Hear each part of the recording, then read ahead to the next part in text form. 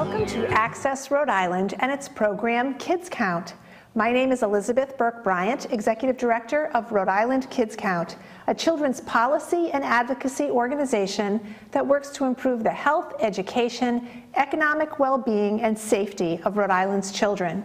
For each Access Rhode Island program, we have the opportunity to focus in on a really critical issue facing children, youth, and families. And today's program is a very, very exciting and important one, and it has to do with children with developmental delays and disabilities.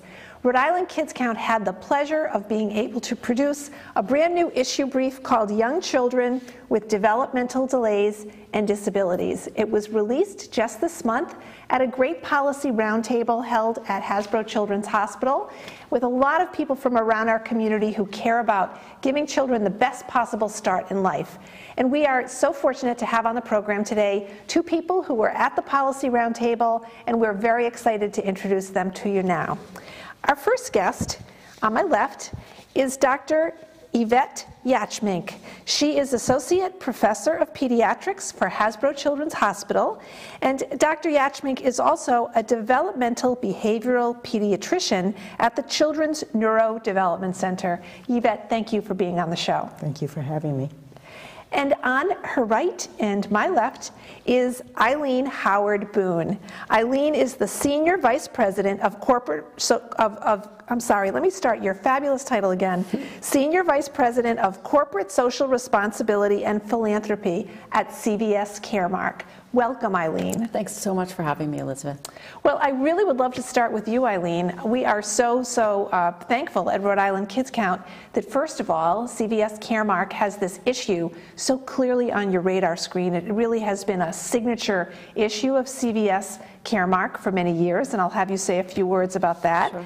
And in particular, we're very grateful for the support you provided to Rhode Island Kids Count to not only release this issue brief, but also to add a new indicator to our annual Kids Count fact book on children in preschool special education. And both really are brand new resources for the community. So thank you so much for that support and your ongoing working partnership. Well, we were really happy to do it, and it's important very much, particularly here in our home state, to make sure that we can really give all the opportunity to improve children's lives here in Rhode Island. And it really reflects our commitment in Rhode Island to a program we call All Kids Can that we started about 7 years ago, and it was really dedicated to help children of all abilities be the best that they can be. And it's a total of $60 million we've invested over 7 years and 20 million lives that we've impacted. And what we've learned throughout that period of time is how important early childhood development is, and the opportunities for screening, developmental screenings, and how critical they are to the longer term life of our children, particularly here in the state of Rhode Island. Well, it's All Children Can or All Kids Can? All Kids Can. All Kids Can. And that was just really, I remember the process that you went through. You really did a very thoughtful process of looking at all of the many issues that CVS Caremark might involve itself in, and sort of sitting where you sit, and with the reach that you have, this issue really rose to the top. And that's because it's a huge difference that you can make if you go in early, right? Absolutely. I mean, children have always been at the heart of our philanthropic focus, and when we did all of our research to find out what was an important opportunity for us to play a role in, we could bring not only monetary support, but volunteerism and awareness and strategic counsel. This opportunity for helping children at the early stages really spoke to us. It is a very uncluttered space when it talks about people that are strong advocates, as Yvette knows, strong advocates for this, and the opportunities that really provide for children when you get in early. I'm a parent myself, get in early, the difference it can make to the quality of that child's development and the relationship they have with their parents and their siblings. And you know, you and I have talked about this as we've known each other over the years. Isn't it just amazing and exciting how many families this issue touches? I bet you're known for this. CVS Caremark is known for this. You're a mother of children yourself. When you go out and about, when people are helped, when their child is identified for some intervention, if they have a developmental delay or disability, they learn so much so quickly, and they feel like part of almost this extended family of people who get it.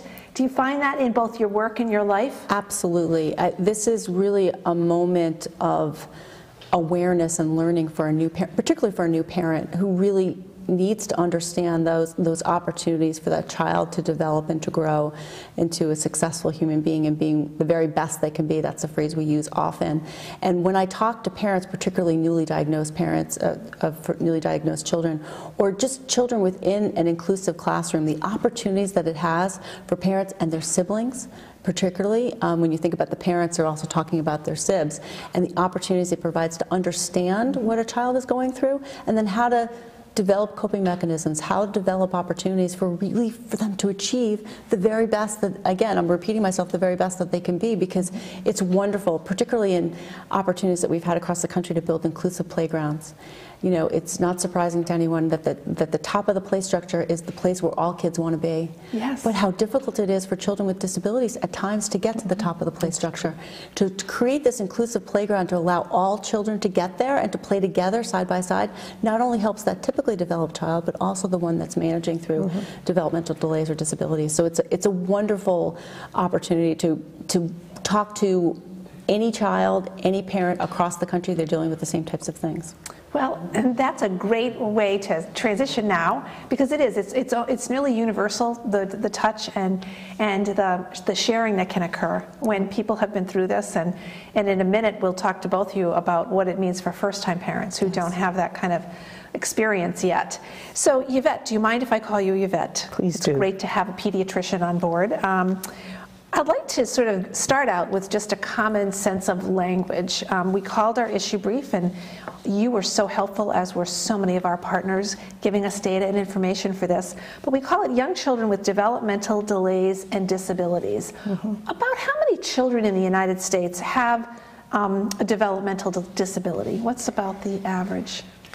Data has shown that approximately 15% of the children in the United States have some sort of developmental disability over the course of their lives. And what is the difference? I know there's two terms, developmental delays and developmental disabilities. If you could share with us and our audience what the difference is and what parents should know about those individual terms. A delay is when a child doesn't reach certain milestones at the same time as other children their age. And those are milestones in the areas of motor development, like walking, fine motor skills, like feeding themselves with a spoon, in language, that's a real common one, understanding and using language, in social skills, in emotional skills, and self-help skills. A disability is usually diagnosed later. So young children, and in Rhode Island, the definition of delay for educational purposes can remain until age 8. But if a child continues to be behind their peers and not catch up after age 8, then we call it a disability, or if they have some set difficulty that is with them for life. And in terms of risk factors, I know that one of the universal aspects of this issue is that a family can have a few different children and no experience with this issue, and then have a child that does have a developmental delay or disability. But are there certain risk factors that make children even more at risk for developmental delays or disabilities? Absolutely. So we often see children who have a known chromosome abnormality or a hearing impairment or some other sensory impairment that causes a developmental disability. But the big thing that many people are unaware of are the social and environmental factors that can contribute to significant delays and disabilities over a lifetime. Poverty and other things that we call toxic stress, so child abuse and exposure to parents with significant mental health issues and parents who are using drugs and alcohol. All of those things, the more of those risk factors that a child is exposed to, the more likely they are to have a long-term developmental delay or disability. Well, and just one more question just to sort of set the stage. When we're talking about individual developmental disabilities, I know that just for purposes of trying to put the numbers in a reasonable framework, and I should say that my colleague Leanne Barrett at Rhode Island Kids Count did a terrific job with this issue brief, working really tirelessly on it and really mining all of that data and finding even more. But if you could just give us a breakdown of the common sort of pie slices of what types of developmental disabilities you typically see. So we see children, so in Rhode Island, children who are in early intervention, these are young children, children up to age 3, can receive supports based on an established diagnosis that we know can lead to a developmental disability, such as Down syndrome or autism. Then there are children who are just delayed in one or more than one area of development. And then there are children who are at risk because of socioeconomic factors. And the children who are at risk don't necessarily qualify for services, but those are really the children who benefit the most from those kinds of interventions and who we really should be targeting. Right.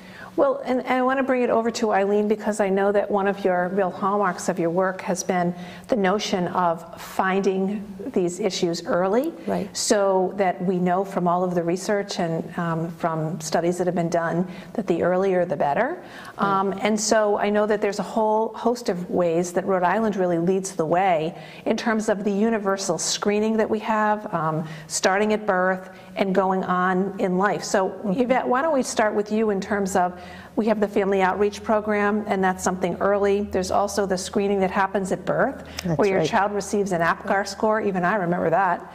So do you just want to take us through a few things, and then I want to have Eileen touch on the contribution CVS has made to be sure parents understand these milestones. So why don't we start with you?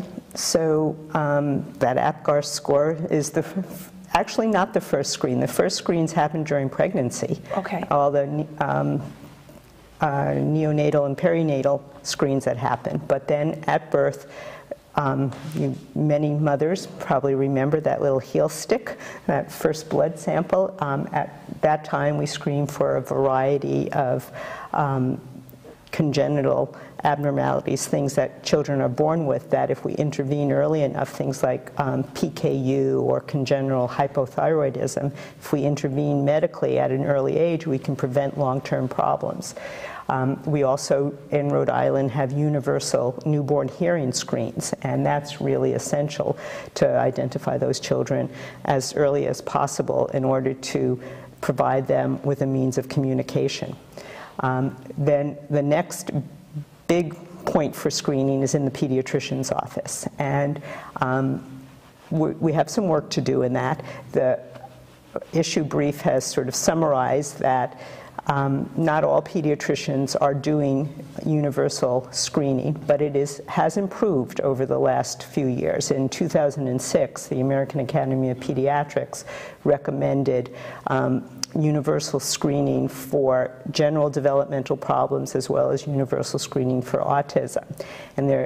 And now that is happening more frequently, although we don't have great data yet on what percentage of pediatricians in Rhode Island are actually doing screening, but we're going to have that data because Rhode Island has a great system for collecting information about every child who's born in the state through the pediatrician's office, and they are going to be including information about developmental screening, which I think is wonderful because the pediatrician has so many opportunities to meet a child during those first 3 years of life. You know that many of you probably know that you come in first at 2 weeks and 2 months and 4 months and 6 months and for all those immunizations. And the other really important thing is the developmental screening that goes on there. Another avenue for screening is through child outreach. So for children age 3, 4, and 5, every town has child outreach program to screen children for developmental problems and for preschool. So there's lots of opportunities, but we can still always do better. And where do those child outreach screenings take place? Those take place in the towns through the public school department, and children are screened to see if they can go on to a preschool program and prior to kindergarten. Well, it's been very exciting to follow some of the decisions that have been made in Rhode Island, and the American Academy of Pediatrics endorsed something called Bright Futures, which is what they call the gold standard of developmental screening, with the frequency and intensity that really sort of digs in deep and really tries to spot things in terms of the sophistication and the detail of it. And then, as you say, we have KidsNet, which is a comprehensive database on children's health and development. And we have been involved with the Rhode Island Race to the Top Early Learning Challenge, and that's bringing $50 million over 4 years for a whole variety of things to do with improving our early learning system. And one of the ones I'm most excited about is that it will connect the dots between the KidsNet Child Health and Development database and the longitudinal data system being built out at the Department of Education, because we all know education and health go hand in hand. Right. So Eileen, I know that we've talked about what pediatricians are doing. What about parents? What are the tools that the parents really need to be able to, if they were say to you, Eileen, I just really feel like I don't know what I'm doing. How will I know whether my child has met certain milestones? What would you tell them? Well, I think any parent dealing with a child with delays or developmental disabilities really is lucky to be in the state of Rhode Island, because as Yvette talked about, we do have very comprehensive programs in the state, but parents have to be part of that equation as well. And so we learned that over a variety of different programs and looked for a tool to help parents understand, particularly first-time parents, where a child should be at a particular month or time zone or time slot. And we found Ages and Stages, which is a program and a questionnaire that lots of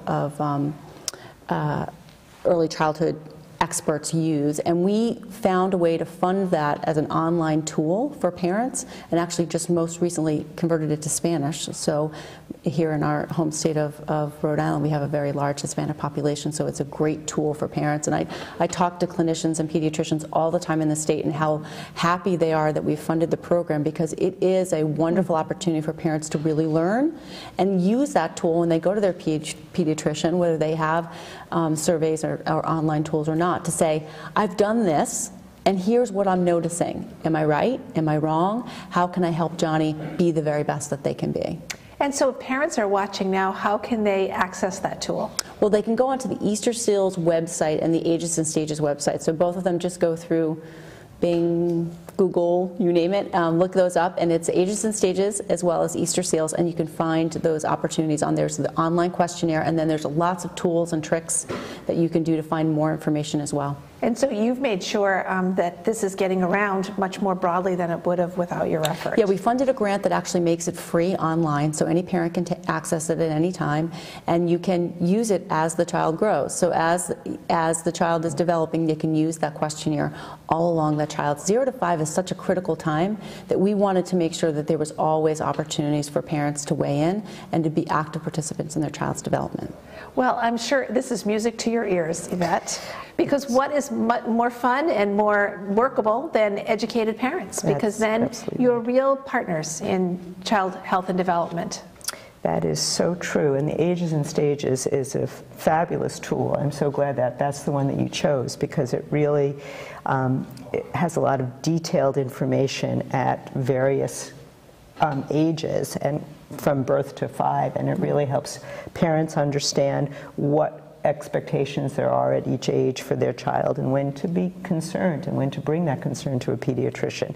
So it's one of the best tools out there for an overall general developmental screen, and we highly recommend it. So I'm glad that's the one you've chosen. That's the one we chose. And I'm sure one of the things that it does is that it explains to parents that developmental trajectories for all of our children are sometimes on different timetables, and that's okay. So when your child is crawling, when your child's rolling over, when your child's beginning beginning to walk, and it probably gives you ranges of times to be looking at in terms of ages and stages? Absolutely. It will give you guidelines to where you should be watching and then where you should engage. So there's a whole range, because not one child's doing it the exact same way. I have a lot of children myself, and I know when someone's delayed and someone's not. When my teenagers, I don't know so much if they're skipping through some things, but no, That's it really it does give you ranges and opportunities to really engage with your clinicians, because in some cases it just might be a timing issue. Well, this has been a great introduction to the topic, and now I think we're going to shift to some of the kinds of programs and policies that families might have heard but don't know too much about. And the first that I'd like to start with is early intervention. Early intervention is just a really, really important program because it is available to families that qualify, and it has really been made to be something that is easy to find out about and easy to access. And I just want to start with you, Yvette. I wanted to jot down a few numbers. About 12% of Rhode Island children are enrolled in early intervention, which is a program that serves children 0 to 3. Is that right? That's correct. And that amounts to about 3,967 Rhode Island children. About. Just about. You know, we kind of just do this number cranking at Kids Count, and we come up with approximate numbers like 3,967. And so why don't you just tell us a little bit about early intervention? I assume that this is a program that is available to children all around the country. It is, yes. It's a national program. There's actually a federal mandate under the Individuals with Disabilities Education Act that mandates services. But there are different definitions of who qualifies for early intervention across the country, so that for some states, the requirements are much more stringent than for others. Rhode Island is sort of in the middle. So there are 6 states in the country that allow children who are just at risk for developmental problems to enroll in early intervention. Our neighbor north of us, Massachusetts, enrolls children who are at risk. Rhode Island doesn't enroll children who are at risk. But it has always had a category called multiple established conditions, which is kind of an equivalent to at risk. But as of just this month, that category is no longer a category for early intervention, which is really a shame. They have opened it up to more clinical judgment on the part of early intervention providers, and hopefully that will capture some of the at-risk children. But we know that those children who are at risk, who live in poverty and are exposed to all those things that we call toxic stress, are really at greatest risk and really would benefit the most, because the early intervention model is really all about empowering parents to provide the best developmental and social environment for their children. That's really, it's in the home for the most part, and it's really teaching parents how to work with their children and bring out the best in them. And children who are at risk are the ones whose parents often really can benefit a lot from that model. Because they don't have to be held up. Because in some cases you have a developmental delay, you can manage through it, right? I think that's one of the greatest good news that we have in early intervention. It's a fantastic program, and it really can provide so much help and support for a child. And they don't have to be held back. They don't have to be in a situation, you know, that you would ever even know years later that they had early intervention. Well, that's a really good point, Eileen, because, you know, why wait for something to escalate and then be very, very apparent if you can get in early? I think that's really a wise point. And one of the recommendations that we make as Rhode Island Kids Count is that the state consider the at-risk definition, like our neighbor to the north, Massachusetts, especially as we remove the multiple established conditions. So we'll be watching that carefully and continuing to make that recommendation. I have to say that EI has really a great way of connecting with community leaders. They have the ICC, which is a group of people who are involved in this issue that inform their policies, and we'll be watching it carefully and participating all along the way. So the next, when we think about the chronological growth of children, then they hit their preschool years. We have preschool special ed, and I happen to have an approximate figure on that too. about 7% of Rhode Island's children are in preschool special ed, and that is 2,565 young children. And so that's ages 3 through 5, 3 through kindergarten entry. Is that right? That's correct. And when are those services needed? And is it true that you have some children that are in preschool special ed that then catch up to their typically developing peers and then they go into the regular school program? Yes. So interestingly, not quite as many children who are in early intervention end up in preschool special ed. But then if you look at the later data about how many children in the state are in special education, that's anywhere between 18 and 20% of children. So what's happening there? Why are we serving all these children? Then there's a gap. There's fewer children in preschool special ed and then many more children in special education later on. That's the piece that concerns me. Why are we missing all of these children? Often children get referred, so early intervention transitions children to preschool special ed programs. But there's some great disparities around the state in how available those preschool services are for children.